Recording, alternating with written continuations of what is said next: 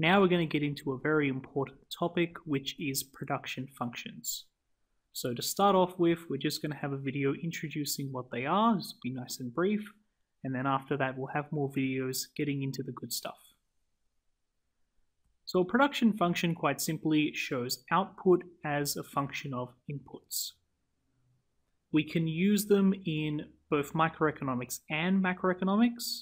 If we look at it in microeconomics, a production function can show, the number of goods that a single firm is producing, and it shows this as a function of various inputs like, the number of workers, the equipment, etc.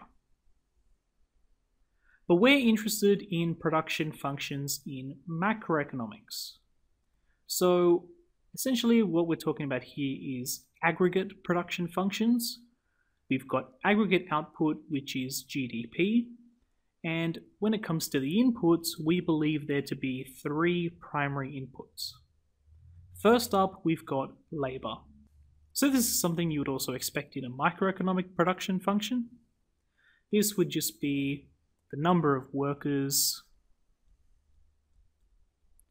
multiplied by the hours worked,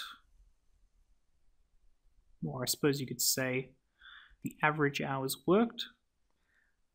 Obviously, if you had two economies with the same number of workers, but one had them working twice as many hours as the other, we would say that one had twice as much labor. We've then got capital.